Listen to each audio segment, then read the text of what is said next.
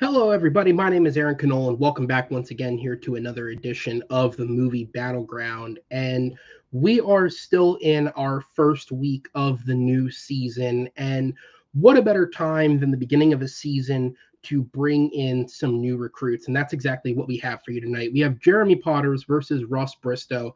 And the truth is, I don't know if anyone knows what to expect from either of these guys because they've never debated here. They've both had the opportunity to judge a little bit on the matches. I'm sure they've seen some stuff, but competing is different from judging in every sense because with judging, there's literally zero pressure. Who cares? You just have to sit there and listen, right? Now you have to talk, which is different.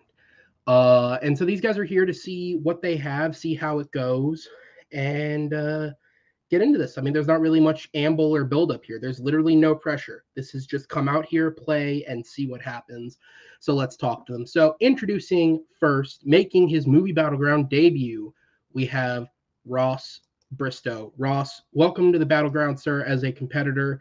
How are you feeling heading into this as for your first debate here? I feel okay. I'm more of a trivia guy too, but I think I do have some good points, for all my answers. And then, and I have some against his, I don't know his points, but I finished watching both the movies today, so yeah.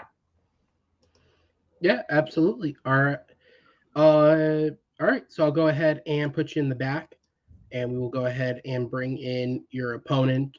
Also coming in for his debut here in the Movie Battleground, he is Jeremy Potters. Jeremy, sir, same as you. Welcome to the Battleground for your first time as a competitor. How are you feeling coming into tonight's matchup?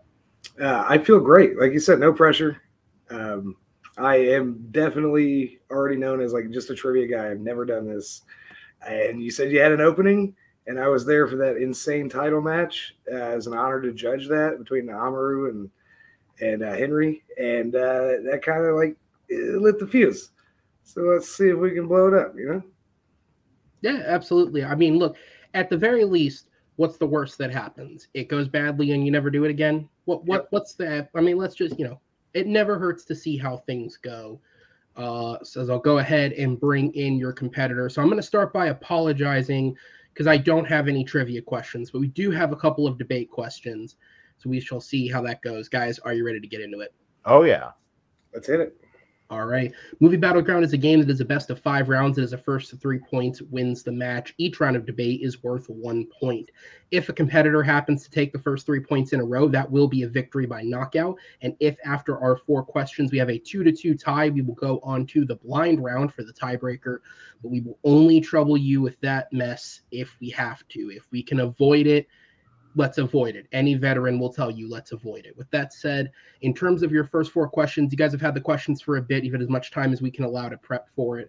There will be a 60-second opening argument where you get the chance to establish what you're debating for, followed by 2 minutes of your own speaking time to expand on your idea. There will be a 4-minute open discussion where you'll go back and forth, trade bars, and try and get some points in, and then you'll get 60 seconds to close and wrap up your argument at the end. Following that, I have 3 judges backstage in the form of Zach, Brian, and Jake. They will join us on screen, and based off of what you guys have said in the arguments, will make their deliberation on who gets the point. With all that said, are you guys ready to go? Yes, sir. Yep. All right, so let's go ahead and jump into it. And for question number 1, as I load the timer in very sloppily at the end there, question number 1, excuse me. We are going to be talking about a genre in film that I feel like, because there are, well, how do I put this in a manner that seems appropriate? So many fucking shit entries has sort of devolved in Hollywood. It just doesn't, it's not really a thing that's done as much anymore because it's been ruined. We are talking about parody films. In that, I'm also including mockumentary films because I feel like it rides the same line. These are satirical films that, at their best, are giving real commentary on the world around us while delivering some incredible jokes, and at their worst are directed by Friedberg and Seltzer. With that said, the question is, I mean, it's the fucking truth. The question is, what is the most underrated mockumentary or parody film of all time? And again, these are one category together, so the competitors could select either or. So with that said, behind the scenes, normally we use any kind of stats breakdown to determine who is the favorite, which if you've ever played the game, you know that the favorite means you get to choose which questions you go first on. It has zero bearing on the actual match. We have no stats here. So we did a coin flip. Jeremy won the coin flip. He chose to go first on questions 1 and 3, which means Ross, you'll have the honor of going first on questions 2 and 4. So with that said, I'm going to go ahead and bring in your timer. I'm going to wish you guys both the best of luck on your first round here. And Jeremy, you will have 1 minute to speak. Time starts when you begin speaking. So you can take a second if you'd like. When I chose this as my strength, because I just saw the term mockumentary. Aaron told me later that it was parody was lumped in. I didn't care. I knew what I was picking. And the most underrated mockumentary or parody ever is Christopher Guest's Best in Show. It's an awesome movie full of hilarious people giving hilarious dialogue, that a lot of which is probably ad-libbed. But it really shines this silly little light on the world of competitive dog shows, which is probably a silly little world. Out of the movies that Christopher Guest has directed, this is by far the best, even though the others are really great too. So, thanks. I yield my time. All right. So we'll go ahead and let the timer count down there since we're close enough. So we have Best in Show for our first pick. Ross, once the timer clicks over to 0, you are good to go ahead and start your opening minute. If you need me to pause the clock for you, I can as well. Okay. Mine is actually, also a Christopher Guest film, but I actually think it's better. And then whenever people talk about Christopher Guest movies, they always talk about Best in Show, but mine is called For Your Consideration. And then it is about what people will do just to get nominated for an Oscar and how they basically lose themselves. And then, and the pretentiousness of it. Yes. And then, yes, I do love For Your Consideration. And then I actually think it has funnier jokes than Best in Show, and I will explain later. So yes, I yield my time. All right. So we have a Christopher Guest face-off here. Not a problem. It just means I can reuse this question later. But with that said, we do have 2 great movies. The argument continues. Jeremy, you have 2 minutes on the clock when you begin speaking. The thing about Best in Show is that it's not just a great mockumentary. It's a great display of teamwork in filmmaking. The movie is essentially broken down into a story of a bunch of different duos, right? You have Parker Posey and Michael Hitchcock as the manic, insane, super sensitive dog owners who think their dog has every condition and is going to freak out if they don't have their toy, when the dog just sits there and watches them go crazy. Eugene Levy and Catherine O'Hara team up always, and it's always great, whether it's any of the Christopher Guest movies, Schitt's Creek, and they bring it as the flex with their little Yorkies. It's fantastic. Jennifer Coolidge and Jane Lynch are paired together, and where Jane Lynch is just supposed to be the trainer of the dog, but she takes over. She's the one that's really in charge. She owns it and controls the situation. And that allows for a lot of great lines and back and forth. But the best is Fred Willard and Jim Pittick as the announcers, because Fred Willard comes in with the most insane, nonsensical commentary, because he's coming in as a guy who has no idea about the dogs. He asks the most ridiculous questions, and Jim Pittick never flinches. Keeps it straight, plays it straight the entire time, even looking concerned at times. And when you add all these little stories together, they're great. But then at the end of the day, it's really a story about just a guy and his dog. They're not fancy. He's a hunter. His dog's a bloodhound. They just hang out by the river. And at the end of the day, they're the ones that win out. And it just shows that being normal and kind of being conditioned for what you're doing, good things will come out. You don't have to lose your mind and be insane.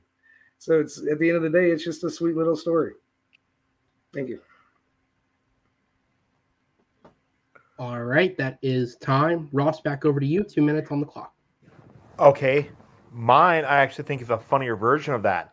Is because like now like why you think of them as duos, but mine everyone's single, and then like like it's about like how crazy Catherine O'Hara is, and then like and then like how funny how funny like Harry Shearer is, and then now like about like how now like all the people, every single one losing themselves, but the one guy that actually ends up getting nominated, he actually sleeps through the nominations, and then it shows them like later on how they all lost themselves except for him, and then now like and then like Fred Willard is basically playing the same character as in Best in Show, but funnier.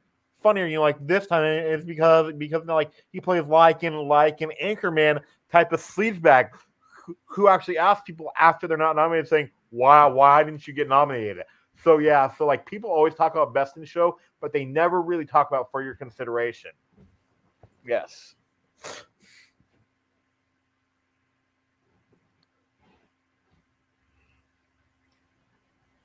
I yield my time. Sorry about that. I took my headphone out for 2 seconds to answer to somebody, and that's when you said it. My bad, man. All right. Go ahead and skip the time forward. There we go. Close enough. All right. So we're going to go into the 4-minute open discussion here. Now, there are technically no rules. The only thing that I ask is that you be respectful of each other, give each other a chance to speak back and forth. But other than that, I'm sure you guys will find a rhythm in there. The timer starts when the first competitor speaks.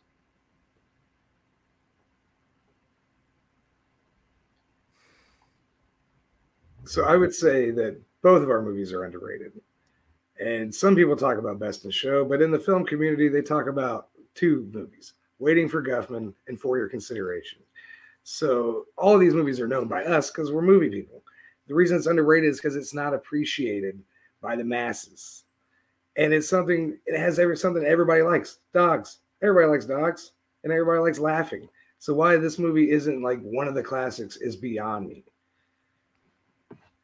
I actually have seen more people talk about Best in Show than like For Your Consideration. And then like I do like Best in Show, but I realized it's really almost a one-joke movie. They're weird and they love their dogs. There's nothing else to it. Like if it had like maybe like 3 duos, I would have liked it more. But and then like mine, like it showed like how crazy the Hollywood system can be. So yeah, but still, I do like Best in Show. It's just like, I mean, nobody in the film community. I mean, I've asked like 10 people in the film community, have you ever seen For Your Consideration? They all said no. But I asked them, have you seen Best in Show? And they all said yes. Yeah, but how many movies do we need where it's Hollywood talking about Hollywood, even in a silly way?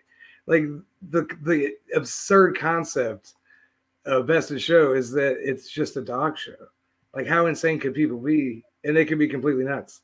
And they could take it out on each other, and it's just manic. Yeah, but like Hollywood talking about Hollywood though, this is a special situation because like it is about what people do to get nominated, which we've never really seen that since. Like and then like Catherine O'Hara might actually like give her best performance that like no one talks about, and then like like Jane Lynch is funny in it, and then like Harry Shearer actually, I think, was my favorite part watching it again, for the first time like 15 years. So yes, yeah, but like Best in Show is really, really, really good. But I actually, like For Your Consideration is one that should be talked about, like up there with Spinal Tap, and then like Best in Show and Waiting for Guffman. See, it always comes back to Waiting for Guffman and Spinal Tap. Like Best in Show should be on that list. And that's why it's underrated. It doesn't get put on the pedestal of the top tier mockumentary movies, which apparently all involve Christopher Guest. I mean, let's face it, the dude's a legend. But I think it's just the little things like Jim Pittick. I mean, he steals the movie as a guy that's just trying to keep the sanity together when everything around him is going crazy. Yeah, but like like if you ask film people, most of them have seen Best in Show. A lot of them have not seen For Your Consideration. And then like like use of like Jim Piddock, Harry Shearer using the Speedo at the very end to promote his like thinning diet in a day had me dying. And then the scene where I think it's like Fred Willard pushes the woman practically off the stool off the restaurant thing, like just ask her, why do you think that like you were not nominated, like, so yeah, that's funny. And then the trash line, like this movie has so many quotes that people don't even really think about. And then like like Best in Show is actually like is good, but it's just like one joke versus like there's like tons of different types of jokes in For Your Consideration. So yeah, what makes it being underrated means it's great and not appreciated. Like you've said yourself many times, the Best in Show is really good, but people still have heard of it though. In the film community, I ask people. Yeah, but not on the level that it should be. And that is time. All right.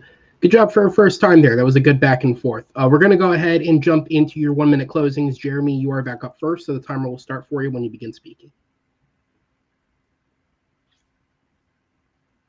So like I was saying in the open argument, for a movie to be underrated, it has to be good, right? Like Super Mario Brothers isn't an underrated video game adaptation, right? Waiting for Guffman and Spinal Tap aren't underrated. The Best in Show makes me laugh just as much and is just as well put together as those two movies in the world of mockumentaries.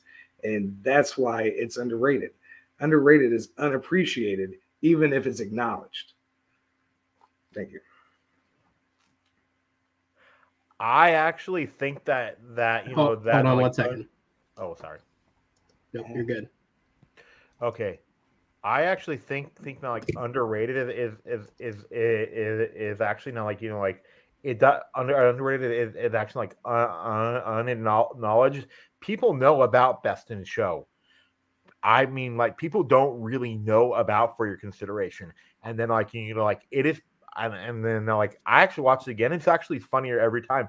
Best in Show was good, but I think that like For Your Consideration is actually really funnier. Is because of like how much the characters really do lose themselves, like just to get an Oscar nomination. So yes, but Best in Show is good, and people know about it. People do not know anything really about For Your Consideration. So yes, I yield my time. All right, guys. Good first round there. I'm going to go ahead and put you guys in the back, and we will bring the judges on screen for their decisions. We're going to go straight into it. I will not be fact-checking most of what these guys say tonight because my throat's killing me, and I don't want to talk the extra amount. Zach, I'm going to go to you. Who gets the vote, and what was your main selling point? I went with Jeremy for the first round. For two reasons. I felt like he explained more about his movie, and I kind of wish Ross told me more positives about For Your Consideration. So because of that, I went with Jeremy. Okay. Brian, down to you. Same question. Yeah, I'm going to give it to Ross on this one.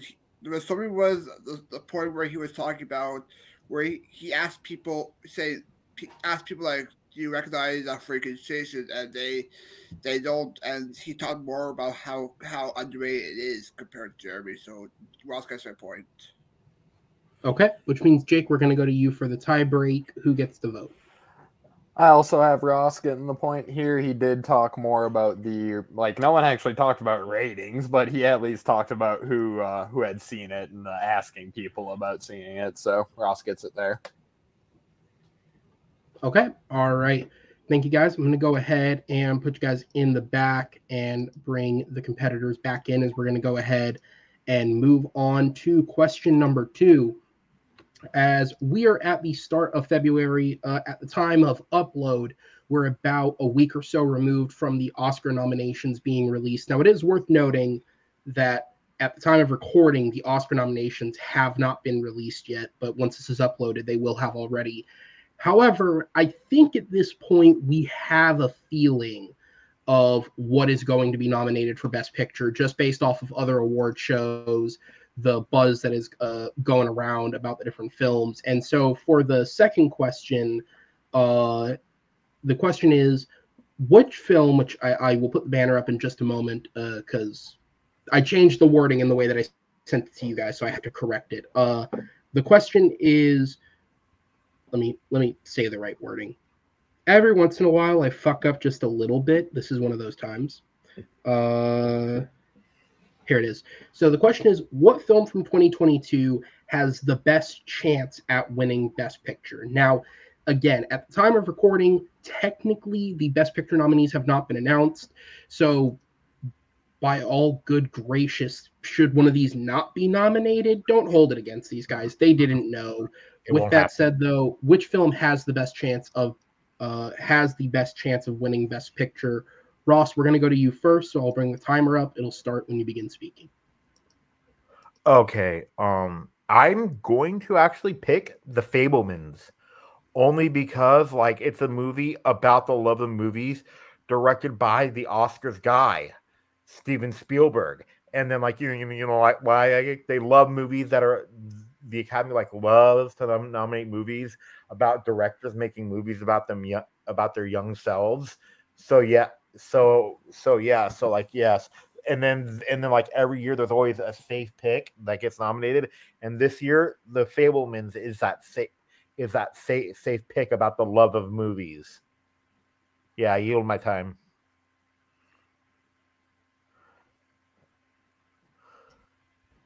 All right. So we'll go ahead and skip the timer forward. Jeremy, you have 1 minute on the clock when ready. Yeah, I'm not an Oscars guy. I don't watch the show I haven't watched in years. It's gotten ridiculous. But one thing is for sure. When hype for a movie lasts all year, I think this came out in March, April, maybe before then. When it lasts all year, you can almost count on a Best Picture nomination. And the movie I chose is Everything Everywhere All at Once. It's immensely high on all the ratings, Rotten Tomatoes, Metacritic, all that stuff. Positive reviews across the board.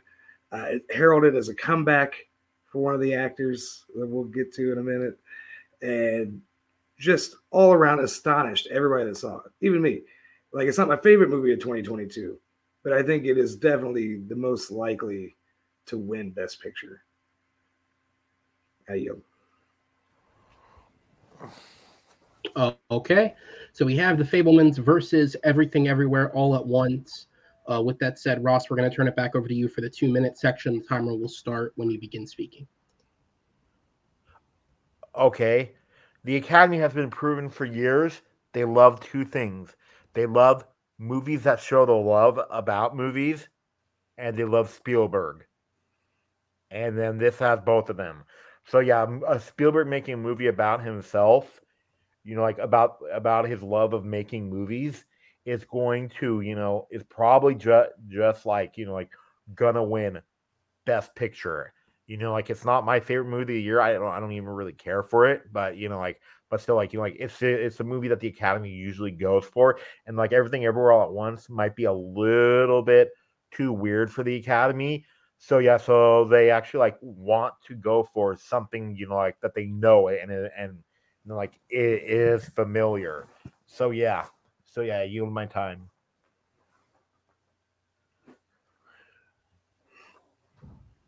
All right. Go ahead and skip it forward.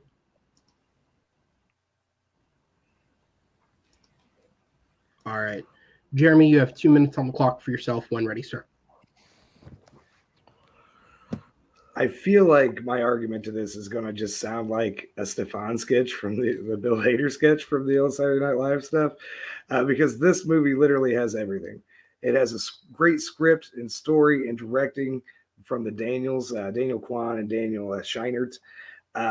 Incredible acting. The editing is incredible as they move through the multiverse and everything changes, but still kind of the same. The way you get from place to place looks incredible. Production design is amazing and also kind of silly. I mean, you get googly eyes and hot dogs for hands. Like it reaches every audience.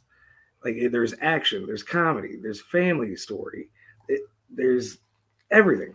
I mean, and every time you think it's gone somewhere, it goes somewhere else, and then it goes somewhere else, and then it goes somewhere else, and it really does give you everything, everywhere, all at once. Ke Huy Quan, we got to come back from Short Round, like, and it's one of the big stories of the year. Like he's getting awards buzz, he's getting everything talked about him. Michelle Yeoh is always great, and she comes in and gives one of the best performances of her career. Stephanie Sue, I think I'm saying that right, Sue. She comes in and it plays just the straight up daughter and with the family issues, but is also like this incredibly overpowered villain at the end of the day. Fantastic. Has everything you need for an Oscar winner. I'll yield my time. All right. Go ahead and bump this forward. So we're going to go ahead and go into the 4-minute open discussion period. The timer will start back up once the first competitor speaks. Okay, with yours about like how it gets like weird and goofy. The Academies are a bunch of like old, they're like it's changing, but the slow changing, like they're like old stodgy men. They're not gonna really go for something that crazy. They just want to. They go for like what they know, and then like like the Fablemans is actually like everything they know, and like yes, Ke Huy Quan is amazing, but also Paul Dano also might have given the best performance of his career. You're like so yeah, so like like it has like both sides, like and plus if you'll notice. The Academy usually goes for like movies that like celebrate film, and this film is the one that celebrates film through Spielberg's eyes. And then like Steven Spielberg is like one of the most like nominated directors ever. So yeah, so you see, like it might be a little bit too weird for the Academy for Everything Everywhere All at Once. It could be, but if they really want to celebrate film, this movie is the way to celebrate it. It's original. It's not a retold story or a semi-autobiographical. There's no remakes. It's completely original. And you don't know where it's going. Like the whole film is an experience. And when you put the sound design, the editing, production, the score and soundtrack that my son Lux, it's so well put together that the argument against it is just that Hollywood, it likes Hollywood. If Hollywood wants to reward Hollywood for being original, then this is the movie that will take Best Picture. Yeah, though, but it is original. But though, like, I could see some Academy members like turning it off after that one fight. But then so then like what, like, and plus like the Academy like is like older, so then like like it might. It might be a little bit too out there for them, So yeah, like, but I could see though, like, but the Fablemans, like, it's right at the Academy's alley, like with John Williams score and Steven Spielberg directing, like I think for One Last Time, so not One Last Time, but so yeah, like I just think that Everything Everywhere All at Once is a little bit too out there for them, and then like the Academy always finds ways to reward Spielberg for being Spielberg. So, but for the sake of the most likely film to win Best Picture, I've heard people talk about the Fablemans, but it hasn't had a year-long hype train. Like ever since this Everything Everywhere All at Once came out in its original limited release, it did nothing but build and build and build and build. It's the most successful film in A24 history by a wide margin at this point. It has crushed every expectation. Nobody saw it coming. And sometimes a big surprise, a big jolt of energy is what Hollywood needs. Yes, and too bad though. Like to be fair though, too, the Fablemans have not had a year-long thing because it came out in November, Christmas week. So the whole like year thing, like if it come out in March and it said that, that would be fair. But the like in November and plus it just Steven Spielberg just won the Golden Globe twice. you're like for the Fabelmans. But this movie, The Fabelmans, was released in this time for Oscar consideration. Everything, Everywhere, All at Once was released just to release. Like it was it was in the spring, and it's carried this momentum all year long to where it's still going to be one of the two favorites, both of which we picked, to win Best Picture at the end of the year anyway. So to carry that momentum for 9-10 months is incredible. But like they were talking about it being likely, but and time. All right, so we're going to go on to the 1 minute closing period. Ross, you're back up first. Okay, you're thinking about the whole like monthly thing, like yes, it was released, but like it was not released as an Oscar film, so it actually like had time to build. The Fabelmans, like was talked about, like maybe it could be good, maybe it could be bad, and then like it was actually released during Oscar time. I bet you that if it came out in March, it wouldn't like have a huge thing too, but there's no way to know that. So to say that like Everything Everywhere All at Once has more hype isn't really fair because like 1 month versus like almost a full year. Yeah. So yeah, but and then I really do hope that it wins Everything Everywhere All at Once, but The Fabelmans probably will win, and then it's not my favorite film of the year, not by far, but I still do, like either film wins, it will be great, but yeah, I just think that The Fabelmans is more of the safe pick. I yield my time. All right, Jeremy, you have the final minute of the round. Time starts and you begin speaking. I feel like a film that will probably be nominated for a number of the individual awards that it may not win, that films that usually stack up both technical and acting nominations have a greater than even money chance to take home Best Picture. At the end of the day, like this thing has been a monster all year. To be the number one runner in a lot of people's lists, being released that early in the year is a great indicator that this thing might just pull it out. And again, man, I'm just happy to see Short Round back. It made me interminably happy to see him come back to acting and to embrace it again and to have fun, man. This is fun. I yield. All right, guys. I'm going to be honest with you guys, too. I really do hope that like Everything Everywhere All at Once does win because it's my second favorite movie of the year. And the Fabelmans didn't even make my top 10. I just had to argue for it. All right, I'm going to go ahead and put you guys in the back. We will bring the judges in and go for it. Brian, who gets your vote and what was the main selling point? I'm going to give it to Jeremy on this one. He was talking about the hype all year round, and even knocked down Ross's point about not being that well received now than was earlier. So I'm going to Jeremy. Okay, Jake, down to you. I got Ross from the point that the Academy is still a bunch of old dudes that like to blow each other. And also he was able to counter that hype argument by saying that that you can't accurately compare that because who knows if Fabelmans would have come out in March if it would have had that. So he was able to counter Jeremy there. So Ross. Okay. And which means, Zach, I'll go to the tie-breaking vote once again. Who gets your vote and what was the main selling point?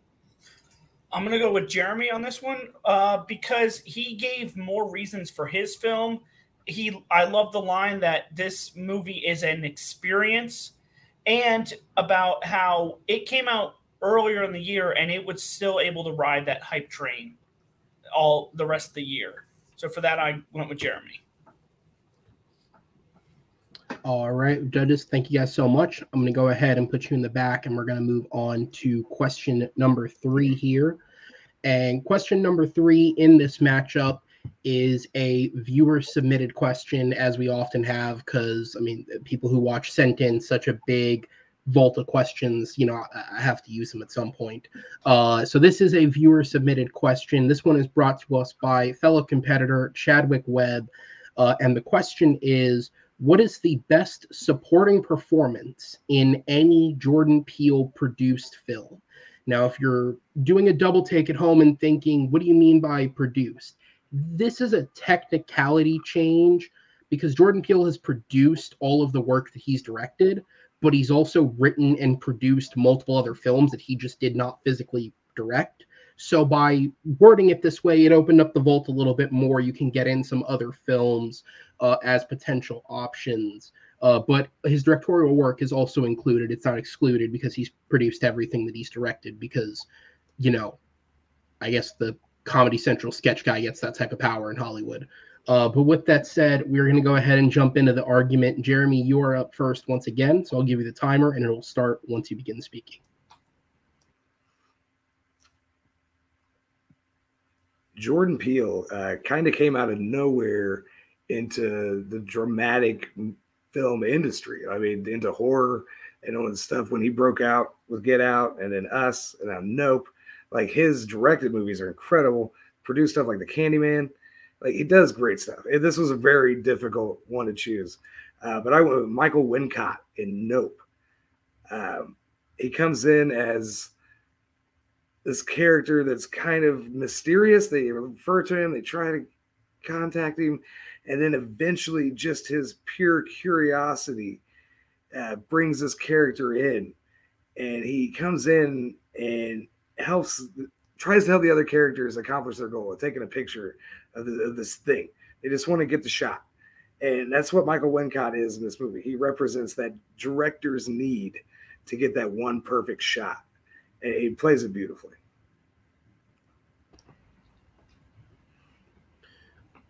All right. That is time on the opening minute. Ross, over to you.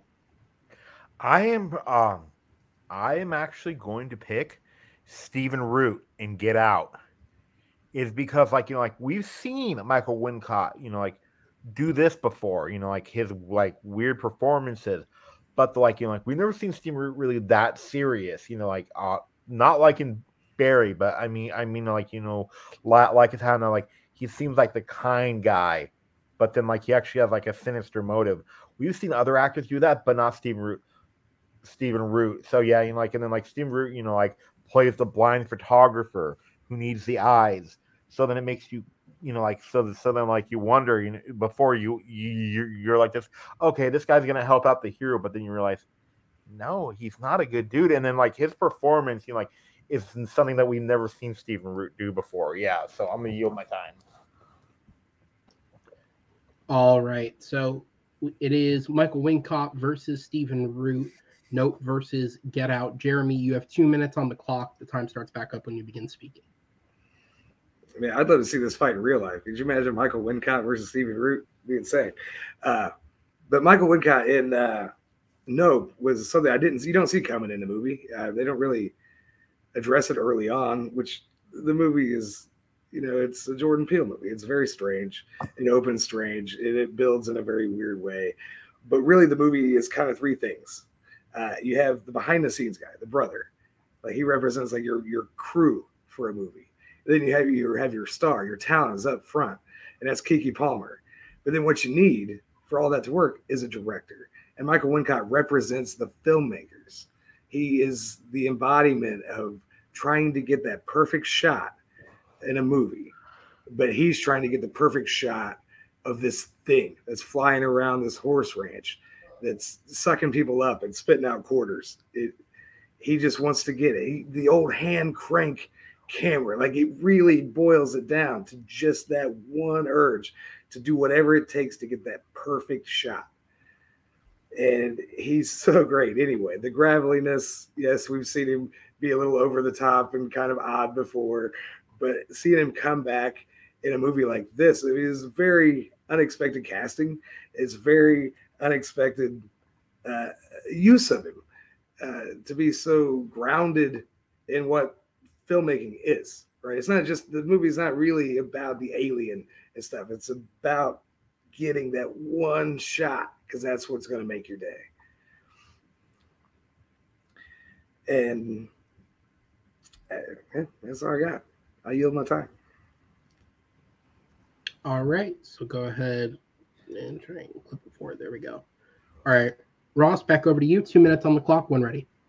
Okay, like Stephen. Okay, Michael Wincott, yes, but his return in the movie was not a surprise because like he was heavily featured in the marketing, and like mine, Stephen Root was also, but the trailer, like more pointed out about about Bradley Whitford, but still, like we've never seen like Stephen Root play the guy who seems like who's like super nice, and then and then like turns out to be more sinister, and then like actually like Get Out was actually like more about about the ways that the white people actually like demean and then like keep down all the blacks. So yeah, so I was like, your film is about filmmaking.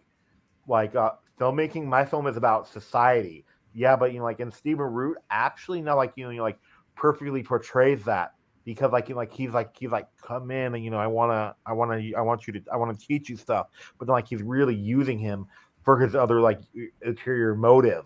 So yeah, so yes, like Michael Wincott, like we've seen him do the gravelly thing before. Yeah, but like we've never seen Stephen Root like play the nice guy with like ulterior motives. So yeah, I yield my time. All right. We're going to go ahead and go into the 4-minute open discussion. The timer will start back up once the first competitor speaks. You guys can start once it rolls to 0. I would say that Stephen Root is not the best supporting character in a Jordan Peele movie. He's not even the best supporting actor in his movie. I mean, you're using Get Out and you don't bring up Catherine Keener, who is one of the most menacing, scary, just skinny white ladies that's ever been in a movie. Like, she's the one that can manipulate and facilitates the whole operation.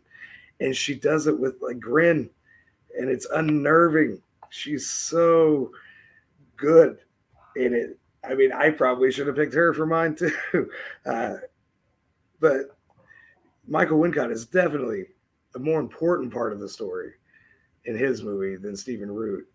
And he's used beautifully. Like, it's just so much fun. Yeah, but like actually, I think like Stephen Root's actually like one of the most important, is because remember, he needed his eyes.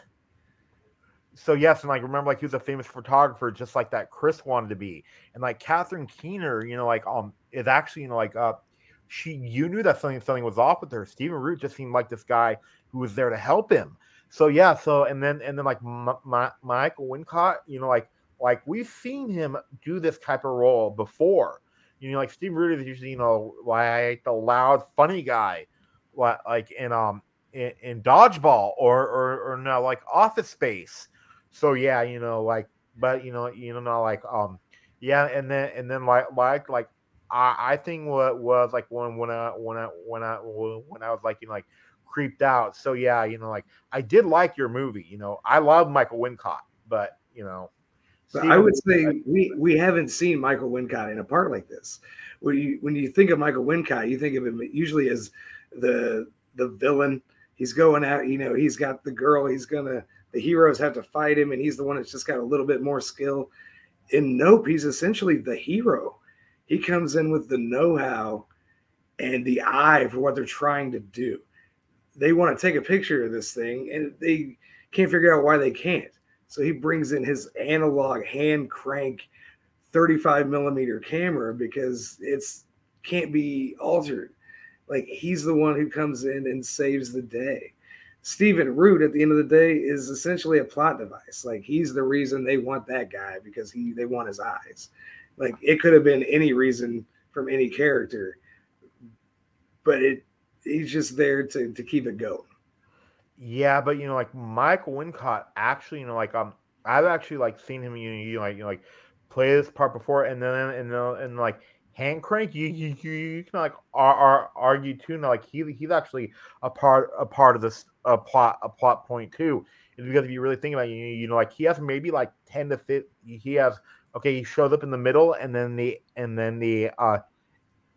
and then like like they could have written now like any other way for now like him to now like for them to like get that camera versus now like like the character being blind needed the eyes, you like and then like so yeah. But like I do like your movie a lot though too. I love Nope, but yeah. And I think it's interesting that both of our arguments are revolving around somebody trying to see something. I think that's Jordan Peele in a nutshell. Yeah, like he's always trying to show us something, isn't he? Yes, I do. Yes, and then Michael Wincott's most like underrated movie is a movie that's on HBO Max now. It's called Strange Days. Yeah, I have heard. I need to watch. But okay, yeah. It's still both of ours are about eyes. So yeah, I yield my time. And time. All right, we're gonna go into the 1 minute closings. Jeremy, you're up first. Time starts when you begin speaking. Like I said, Stephen Root's not even the best supporting actor in Get Out. I mean, Catherine Keener and even Bradley Whitford knock it out of the park. They're so nice, but not like Stephen Root's just kind of that friendly old foghorn leghorn Southern guy until the very end of the movie. Catherine Keener, we realize what she's doing much earlier, and it's much more important. And she does it well. I mean, like she does everything well. But at the end of the day, Michael Wincott brings in, and I hate to use the word because I know it gets used a lot, but gravitas to the scenes he's in. Like when he's talking, it's serious. Everybody's listening. Everybody stops what they're doing because this is the guy that's going to help them get what they want. And they're smart enough to let him try to do it.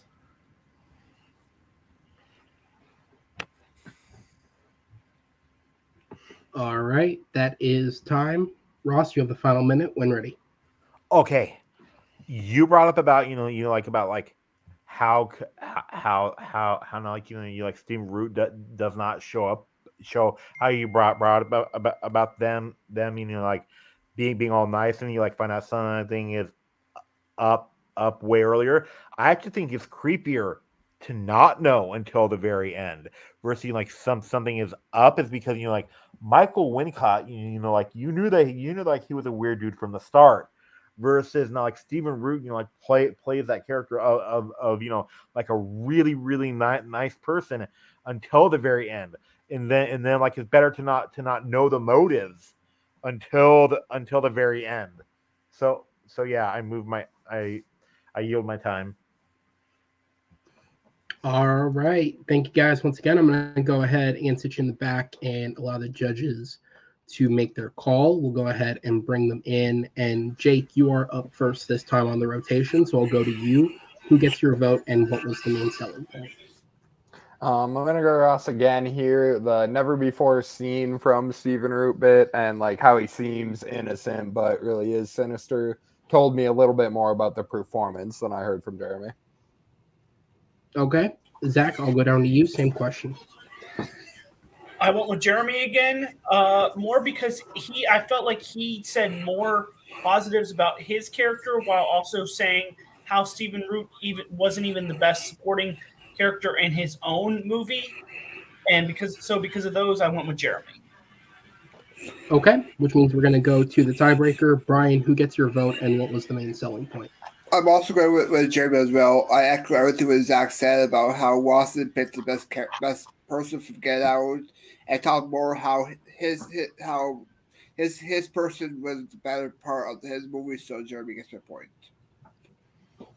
All right, judges, thank you guys so much. We're going to go ahead and move on to question number 4 here,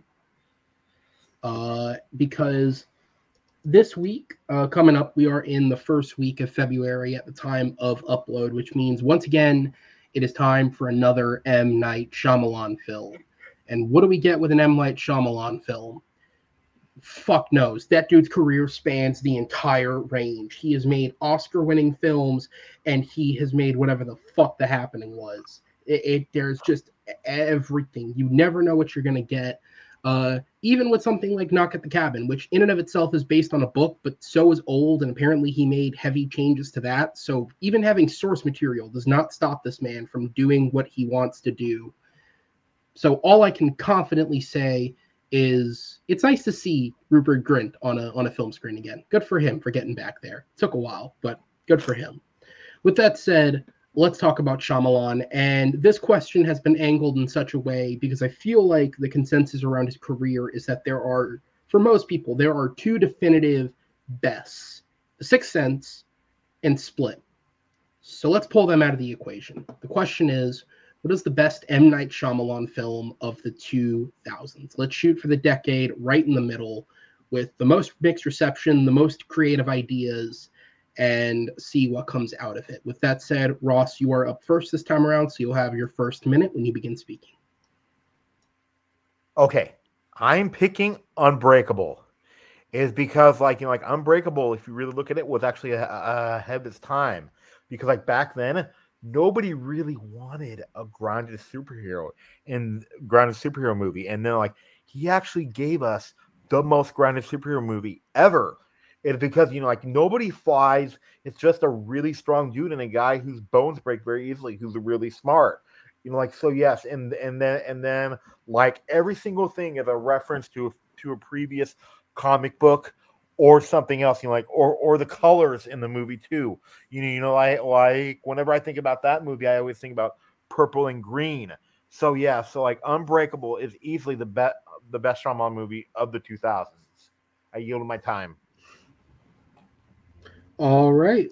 We're going to go ahead and move on to Jeremy, sir. You have your opening minute. Time starts when you begin speaking. I was really hoping he would have picked The Happening because that would have made this a lot easier. I did not like The Sixth Sense. I do like Unbreakable. I am a superhero guy. But I honestly think that the best Shyamalan movie of the 2000s is Signs. It offers a bunch of weird, but it's an alien invasion movie and also a family drama. And also, it's one of the most M. Night Shyamalanian-est movies he's made. It's very convoluted, but at the end, he's able to wrap it up and make everything fit together, which he doesn't do in most of his other movies, especially the other ones from the 2000s. So I'm going to go with Signs, and I'm going to swing away. Yeah, I yield my 5 seconds. All right, so we have Unbreakable versus Signs. I know we're all disappointed because The Last Airbender came out in 2010 and thus it couldn't be picked, but we went with what was next. It's okay. Really? We could have picked Lady in the Water, man. That's a very different debate. All right, we're going to go ahead and hop into this. Ross, back over to you. 2 minutes on the clock when ready. Okay. Yes, Signs is a good movie, but there's a lot of cheesiness, and then like every single Night Shyamalan movie has some cheesiness. But though, like you said like how Signs is a family drama, so is Unbreakable, because like it is about actually a very broken man, and then the family is also broken, and then like him realizing that like he has like supernatural abilities actually like helps the family get closer together, and then there's no like swing away moment. And then like I've seen like Unbreakable a lot of times, every single thing that is discussed gets brought up later on. So yeah, like yes, so yes, and then I'll like it started, like the superhero, like trying like being grounded in reality, and then I don't think it's been topped in terms of grounded in reality. So yeah, I yield my time. All right, so we'll go ahead and move back over to Jeremy. You have 2 minutes on the clock. The time starts when it flips over to 0. I don't think we can discuss Shyamalan movies without discussing the twist, right? And the twist in Signs is the swing away moment, but there's so much built. There's so many layers to it. Also, the story of a broken man. But once you build to that and you realize, oh, he's just got to hit the glasses of water, the water hurts the aliens, it becomes a positive thing. The reveal and the twist in Unbreakable is destructive, man. It's heartbreaking. He has this friend that's trying to wake him up and show him that he can help people and be a hero. And the only reason the friend is doing that is so he can have his opposite. Like, his friend is a mass murderer just trying to find him. There's no positivity in it in any way. But at the end of Signs, you're kind of lifted up by it. It doesn't have that horrible, oh no, it's, oh man, twist. It's more of a, oh, if a family trusts each other and listens to each other, at the end of the day, they'll find a way to get through things. And that's why I think Signs is just a little bit better than Unbreakable, because it offers a little bit of positivity, which usually is completely void in an M. Night Shyamalan movie. There's almost no ending that goes well in any way. But in this one, you get a little bit, not a lot, just a little. And then they can find a way to fight off this thing that's there that is really, it's very creepy. And the aliens have a great design, but the atmosphere and the build towards that moment at the end is what makes it great.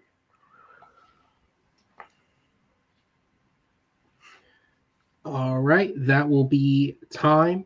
We're going to go ahead and move into the 4-minute open discussion. The timer will start back up when the first competitor speaks.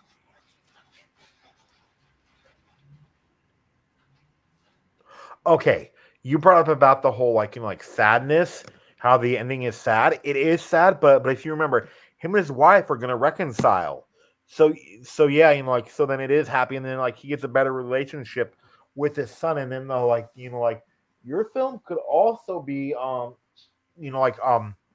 sad too, though, is because the daughter, remember, will still have that tick. That's never solved, but this, Bruce Willis is learning how to live with it, and Samuel Jackson, yes, I know that he did that stuff, but without it, I don't think that Bruce Willis and his family would have gotten back together. So yeah, and then why if they would have just said if Mel Gibson would have figured out how to hit it with the bat, it would have been more effective than swing away. But that's the moment. That's the twist. You realize that everybody has their destiny. And when your destiny aligns, especially with your family, your brother, your kids, you can come together as a family and face anything. You can. Even if you have lost people, even if it is things aren't great, you can still survive. Yeah, but if you're sorry. No, you're okay. Go ahead. Yeah, but if you remember, though, him and his son did end up getting together. Remember, it's because the scene where it said he saves the people. The son looks at him, and Bruce Willis goes I think that's them almost forming a team at that moment. Even though that he's a kid. If you remember, they didn't really get along, and then the scene with him lifting weights, that actually shows about how the family is actually mending. And then yes, it doesn't come out cleanly and say yeah, they're back together. The way they're looking at each other, you think that the whole family is going to be reconciled. So yeah, so yes, I do like Signs, and then Unbreakable, if you really think about it, was actually way ahead of its time. But still, still Unbreakable, though, I think is actually the better movie, is because it's one of the few films to actually determine, I don't know if fate's really a good thing. But also, Signs has, some great performances too in a Shyamalan movie, right? Mel Gibson and Joaquin Phoenix work well off of each other as a guy who's just trying to figure out the next day, and then another guy who's trying to figure out the rest of his life. Like coming back from the loss and the pain, and to get over it to a point to essentially figure out how to save the world, while the rest of the world figures it out at the same time too. But it's the most enjoyable for me. And I didn't even really discuss how scary and creepy it is, because I kind of forget about that, because the the twist again is what I remember, which is what everybody remembers from each of his movies. Yeah, but like if you'll notice too, Unbreakable can get really scary, like the stairs scene, and then like like it's about like Bruce Willis is actually like still trying to find himself, and then you're talking about great performances. That kid is the weakest performance, and then like he's still amazing. You got Bruce Willis, Samuel Jackson, and then Robin Wright Penn. So yeah, like I do love the subtleties too in like Unbreakable about like about like how the hero and the villains are sometimes friends and then they make each other. So yeah, like I do love Signs, but Unbreakable is where it's and time. All right, so we're going to move on to the 1 minute closing period. Ross, you are up first, so time starts when you begin speaking. Okay, like the subtleties in Unbreakable, I think are like better than the subtleties in Signs, because like like little Ty like Unbreakable, like it shows how little like how subtly broken Bruce Willis is, and Mel Gibson is broken, but though now like like Mel Gibson though like does not give as good of performances because like this is the most subtle I've ever seen Bruce Willis, and the movie is a comic book movie, but it is also like the most like subtle comic book movie I've ever seen. So yeah, so I yield my time. Okay, go ahead and bump that forward. And Jeremy, your final minute for the round starts when you begin speaking.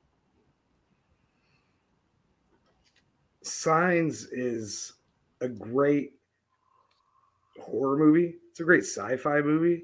It's a great family drama. It has a great score by James Newton Howard that really gives the atmosphere. I mean, instead of it just being crickets on a farm, because that's what it would be if there was the great tones. But I think it pays off more than the other Shyamalan movies of the 2000s. I mean, obviously, Lady in the Water and The Happening are garbage, and Unbreakable is really good. But the payoff there is that the hero has a supervillain. Oh, look what he did. He's real smart, but he can't run. Like he can't play basketball. Oh man, but he can kill people because he's brilliant. Signs, you get a win. I mean, it's kind of messed up how you get there, but at the end of the day, they get a win, and it's kind of rare to see that in a Shyamalan movie. And time. All right, guys, thanks so much. I'm going to go ahead and put you guys in the back and bring our judges in for the deliberation here. Zach, you are up first this time around, so go ahead and give me your vote and what was the main selling point. I went with Jeremy, more because he sold his choice better, and he had great counters, especially in his closing against the big moment for Unbreakable, and how his moment was better. So because of that, I went with Jeremy. Okay, Brian, I'll move down to you. Same question.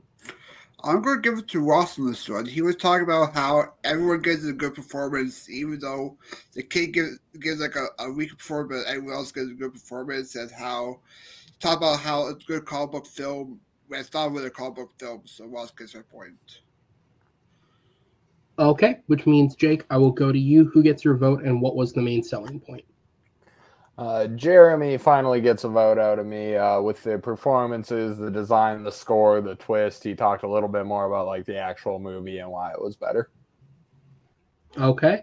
All right, judges. Well, thank you so much, but I'm going to go ahead and put you guys in the back because your winner by a final score of 3-1, Jeremy Potters, pulling out a debut victory. Jeremy, congratulations, sir. You are officially 1-0 in the Battleground.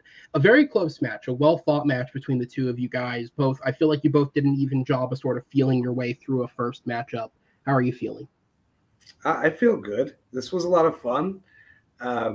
We both won each other's strength points, which I think is kind of cool. Like that's kind of a fun switch. Like I never would have thought that I'd make a better argument for an Oscars question You know, that's to me, that's completely insane.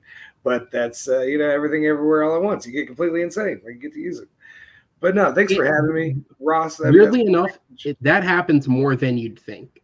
It I feel like the strength question is the one someone is most plausible to lose. It's very weird. Like if you look at all of the matches, it's very weird. Yeah, you're gonna pick something you like, and it's gonna be more of a bias. Like I like this thing more than maybe I genuinely think it's the right answer.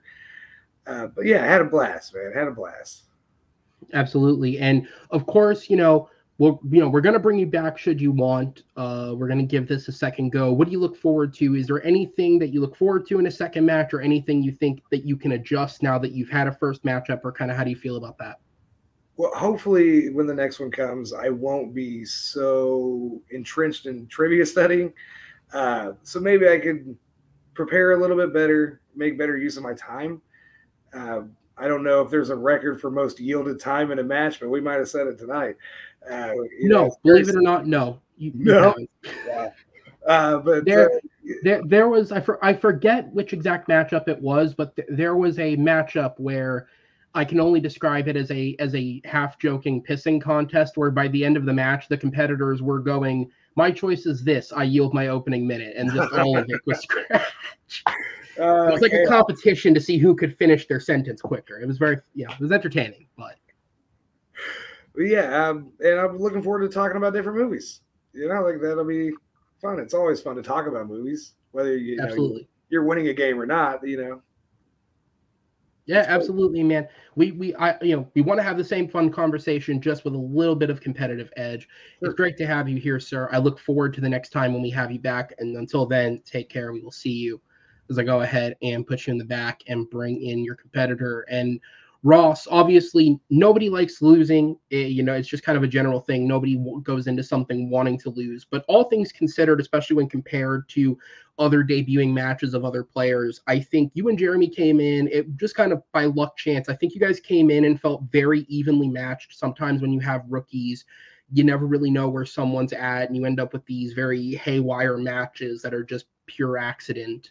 But I think you guys looked very evenly matched. Every single question needed to go to a tiebreaker, which means you guys were competitive with each other and keeping into it. So despite the loss, how are you feeling after the match? I actually feel good, and this was really fun. I just, like he was a good opponent, and then so he was really good. I was surprised. Yeah, absolutely. And I guess I'll ask you the same question because, of course, should you want to come back, we'll have you back in the near future. What do you think? Is there anything that you can kind of take from this match to help you sort of better prepare for next time around? Just prep. I gotta prep more. I did prep, but I just gotta work on my arguments a little more. But I will be back. Yeah, absolutely. Well, again, same as well. We'll look forward to having you back, sir. We will see you then. But until then, take care of yourself. And guys, that is it for tonight's matchup. A very good, solid, quick, because my throat's killing me, but good, solid matchup here. Two evenly matched rookies taking each other on. And while one leaves 1-0 and the other leaves 0-1, I think both have a good foundation that could they build upon. They could have some good wins here in this league. But it is Jeremy that does walk away with the win tonight.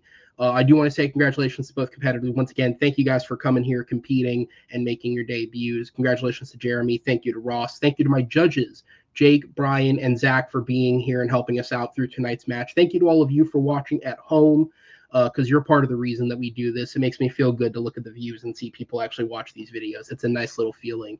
Be sure to subscribe to the channel, rate the video, drop a comment, and stick around because every single week we have more matchups. Like I said, this is only the first week of the new year, and we have some big matchups coming even in just the next couple of weeks, including not before long, we have the next title match in which you guys will get to see the champion Amr Moses back in action, making his first defense. So we have a lot of stuff on the table. But with that said, on behalf of everyone involved with the show, my name is Aaron Knoll. Thank you guys for watching, and we will see you next time. Take care, everyone.